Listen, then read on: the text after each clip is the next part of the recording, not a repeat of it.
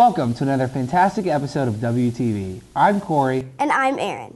With the recent incidents here at Westside, school safety has been on the minds of many staff and students. Danilo and Cassie investigate. On Friday, September 21st, a Westside High School student brought 2 guns to school in his backpack. Luckily, they were never used. On Monday, September 24th, the student admitted to bringing the guns and disciplinary actions have been taken. Now more than ever, school safety is on everyone's mind, and Principal Marianne Ricketts says that students play an important role in keeping our school safe. Students are our best defense against anything happening in this building. I think our students know the difference between, right and wrong. Westside High School has been updating its security measures before this incident occurred and will continue to do so. Assistant Principal of Westside High School, Dr. Jeff Wagner, talks about the security measures we currently have in place. We have a lot of procedures in place, and a lot of it starts with just a protocol and a plan. So we have plans to identify inside emergencies, fire drills, tornado drills, chemical spills, intruders, bomb threat. I mean, there's a lot of different protocols that we have. Most importantly, the safety of our school affects the students inside of it. So let's see what some students think. Most of the time I feel pretty safe, except for I think that there's problems with more like specifically the landing. The tornado drill and the inside emergency and everything, they have situations set up to where you know where to go, and they're all around the schools. While certain security measures like inside emergency drills may seem like a hassle, they are truly there for the students' protection in case a serious threat may arise. For WTV, this has been Cassie and Danilo. Thanks, Danilo and Cassie. The Gay Straight Alliance has had a larger impact here at Westside. Anna has more. According to YourOutsource.org, more than 64% of lesbian, gay, bisexual, and transgender students say they feel unsafe at school because of their sexual orientation. Amy Rector, the co-sponsor of the GSA, or Gay Straight Alliance, discusses the role this club plays. Be a safe place for students to come and learn and talk about themselves and talk about issues at Westside and not feel like they're being judged there. And then the second role is really that it plays is for everybody else in the school to be, to act as educators about those LGBT issues. Senior Jordan Brown, a member of the GSA Council, discusses the role it has played during high school.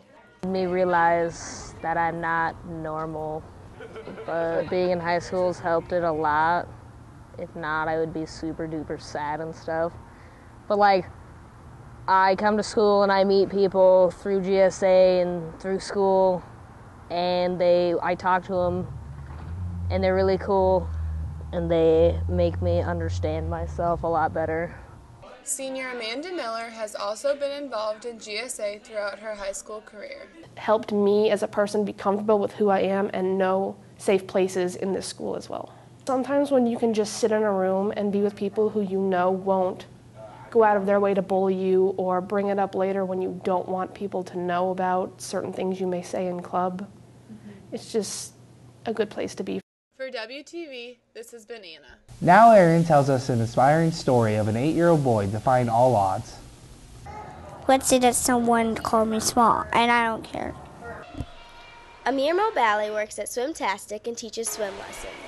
One of the kids who he teaches is Ajay Kalra, who is your typical 8-year-old boy who would rather be swimming than giving an interview. Do you think it gives you a lot of perks, like advantages at all? Mm-hmm. But Kalra has a disability where he was born without a femur or a knee. All he has is the tibia bone. He amazes Mobali weekly with how happy he always is and how he pushes himself at swimming even with his disability. Ajay is a really inspirational characteristic, I think. He's the type of kid that really doesn't seem like he has one of those sad sides or a mad side. He's always happy, he's always energetic, and I can truly say he's one of my favorite kids, and I always look forward to teaching him, and I can truly say I love him. Ajay is 8 and he loves swimming. He doesn't see his disability as a problem. That's how God made me. He's gone through many surgeries because of his legs, but still has many limitations. I wish I could get knees. Mobali and Kalra have a strong connection. He never fails to inspire or put a smile on Mobali's face. When I saw him, I felt pretty moved by how well he's driven and how great he swims and how he never gives up and tries to his fullest potential. And I can say that the bond that we had the first time I taught was just something that I haven't felt with any of my other kids. And He's like a brother to me. Although he's faced with so many struggles, Audrey always has a smile on his face and tries everything. Even though I'm a lot older than he is, he's taught me a lot of things with his age and with his disability. He's taught me to never give up on my dreams and to always keep on pushing. For WTV, this has been Erin. The summer heat has taken a toll on farmers all across the Midwest. Sydney tells us how the drought has affected everyone.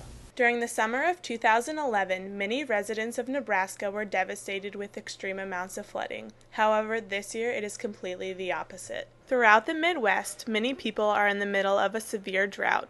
John Wolverd, a farmer from Waterloo, Nebraska, is one of those affected.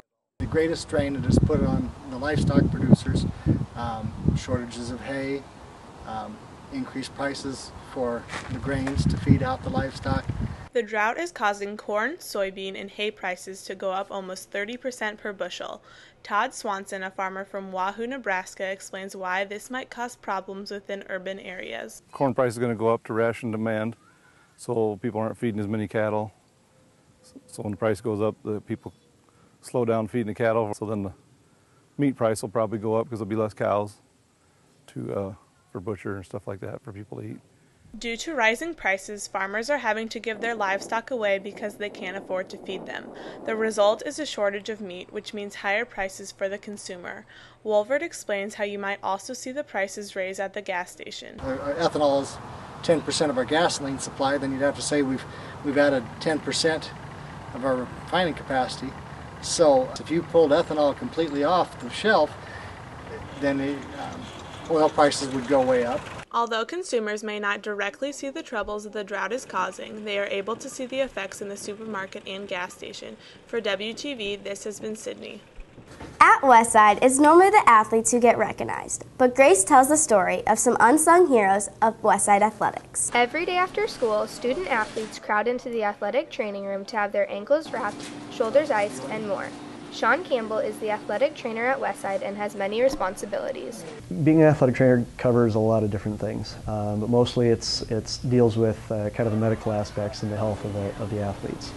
Senior Kate Durst was asked to be an athletic trainer her sophomore year after taking the class Intro to Health Sciences. Release. Mr. Campbell actually asked me end of my sophomore year if I wanted to be an athletic trainer for the following football season. And I thought it would be a great opportunity to start learning different types of medicine and what I could possibly be interested in. So I took the opportunity and started showing up every day for practice. I love athletic training. It's a great time. You not only get to meet with just kids who are interested in athletics, but you really get to bond with a lot of the athletes. They become almost like family. Athletic trainers dedicate a lot of time to their jobs, taking care of athletes long after practice is over. Durst has enjoyed all the time she has spent with the athletes and plans to go into medicine in college. For WTV, this has been Grace. Thanks, Grace. There's a unique scholarship opportunity given to a member of the football team. But it's not your typical recruiting story. Here's Corey with more. The dream of being a part of a football team beyond high school is shared by many players all across the country. For some, the dream stops after high school. But in Reese Baumgartner's case, the story has only just begun. After never even being on the team as a football player, Baumgartner joined the team his junior year as a team manager. Earlier this year, Baumgartner was offered an official scholarship to be the team manager of the Iowa Western Community College football team. Coach Glenn from Iowa Western came to talk to us about character development with social media, and after he came up to me and asked, would I like to do something like this at Iowa Western? And I said, sure. So he gave me a tour of all the facilities and all that, and then the coaches offered me everything right then and then. After 2 years, Baumgartner can choose which university he would like to attend and be their team manager for football. First it starts here with Westside, and then I go to Iowa Western next year, and if I do everything right there, they said they'll try to hook me up, and then it's just me working hard. Assistant varsity football coach Justin Haberman stresses the importance of having good team managers and has high hopes for Reese's future. It was a huge help to know as a coach that if you told them that you needed certain cones or a certain amount of footballs or something set out, that it was there when you got there to start your drill. Reese is the kind of guy that I could see him getting, because he enjoys doing it so much and enjoys being around the sports programs.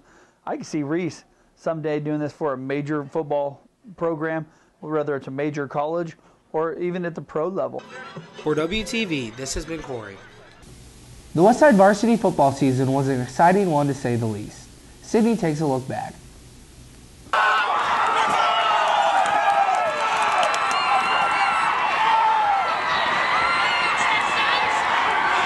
Winning against Central, the first time we won the opener game since we went to the state title back in 2006. That was really big for us.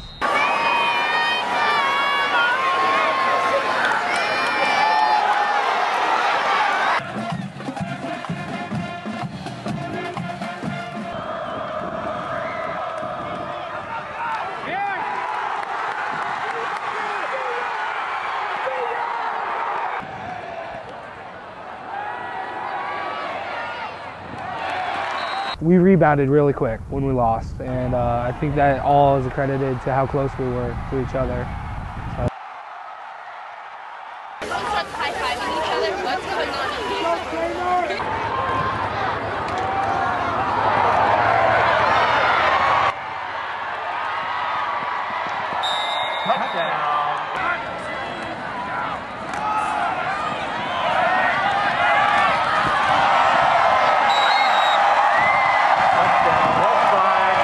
Developing leaders, guys stepping up, taking bigger roles, guys like Harrison Jordan, Corey Kerfman, Drew Fitzmaurice, Adam Frank, they all stepped up as leaders on this team and really worked extremely hard and guided our team to having a successful season that we had.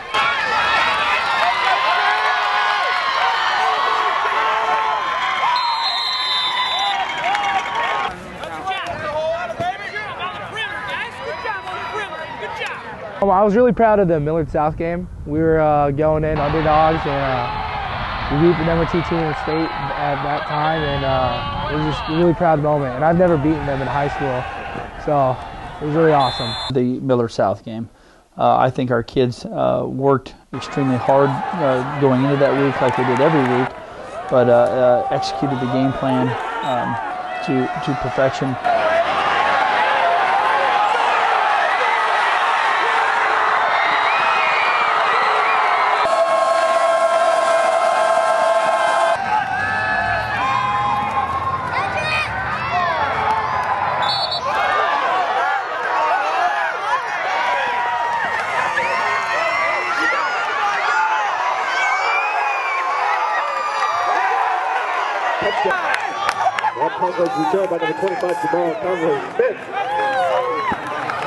Group of players that put everything behind them and came to work and do the things that we asked them to do and prepare themselves to go out there and be the best possible team we could.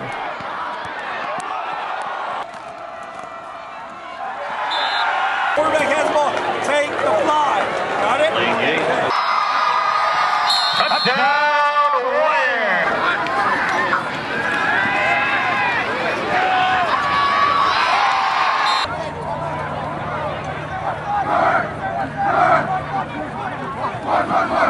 You know, the thing going through, we had a tremendous group of young men that worked extremely hard, that we're very proud of, and you know, just really thank those seniors for the leadership they've given us over the last 4 years and the tremendous amount of effort, and look forward to the next season. Victory for our school.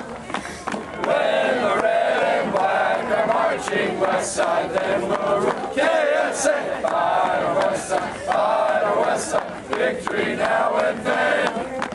Fight on to victory, west side win this game. What do you want? From the quirky to the serious, Maddie finds out.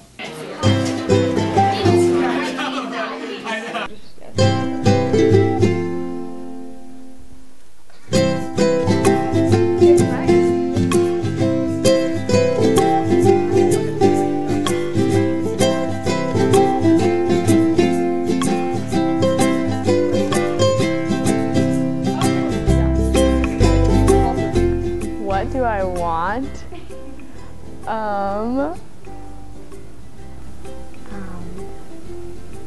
How long do I have to think about this?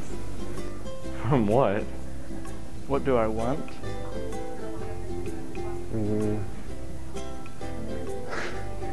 What do I want in life? Right now, I would like,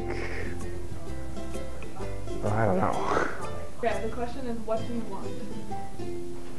Wait, what do I want? Out of what?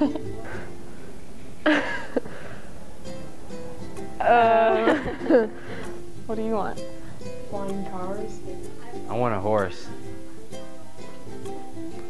I want a new horse. I would like $1 million. I want a new job. A home in Mexico. Well, I want to spend a nice weekend with my brother Nelly when he comes back from college. Yeah, that'd be nice. Today, I'd like to take a nap.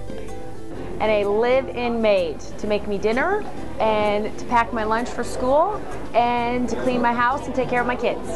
Oh, I want to be like a game inventor.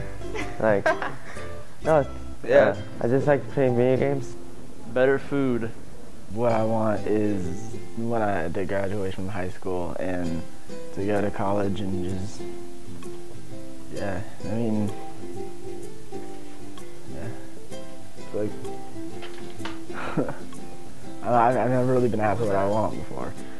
I guess what I want is just to have a great time in high school since I'm just a freshman, and to get good grades and to just make new friends and have fun. I want to go to a good college next year and enjoy my time after high school. I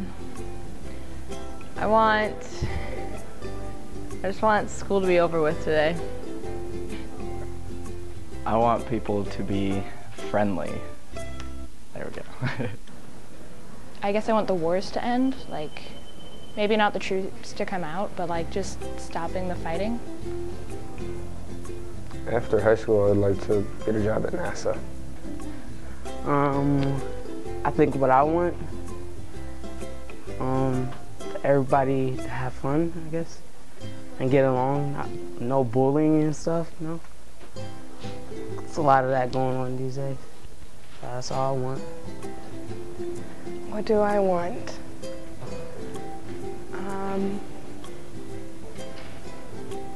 As cheesy as it sounds, because it is pretty cheesy, I want world peace. I guess world peace. I'm not in a beauty pageant, so it actually means something.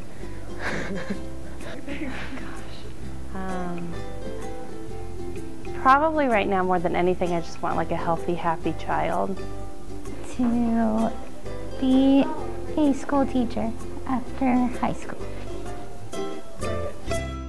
Thanks for watching this episode of WTV. Be sure to check out our show on westsidewire.org or as a podcast on iTunes.